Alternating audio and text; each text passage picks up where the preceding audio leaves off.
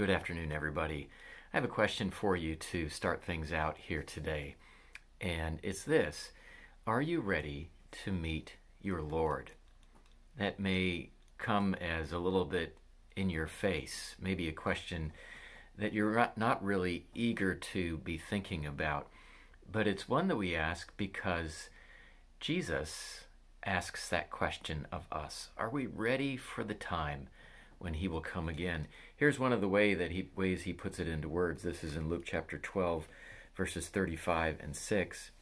Stay dressed for action and keep your lamps burning, and be like men who are waiting for their master to come home from the wedding feast, so that they may open the door to him at once when he comes and knocks. Jesus, in different places in the Gospels, speaks to his followers along these lines. He's speaking to people who believe in him, and yet he is asking if they are ready for that time when he will come again. And so we do well to ask ourselves the same question, we who believe in Christ. And we know why he asks that of us. It's because we live in a world that, in so many respects, is going in the opposite direction of the Lord. A world that has its own culture, its own practices, its own beliefs that many times are very different from the kingdom of God. And so the Lord knows that there are things that tug at us and distract us and pull us away. I know I can relate to this even today, and perhaps you can as well. And so we do well to ask that question, are we ready to meet the Lord? In and of ourselves, we know that we cannot be ready. We cannot be fully prepared. But thanks be to God, he gives us his Holy Spirit who lives inside of us. And through his word and through his sacraments, through his good gifts to us, enables us to remain close.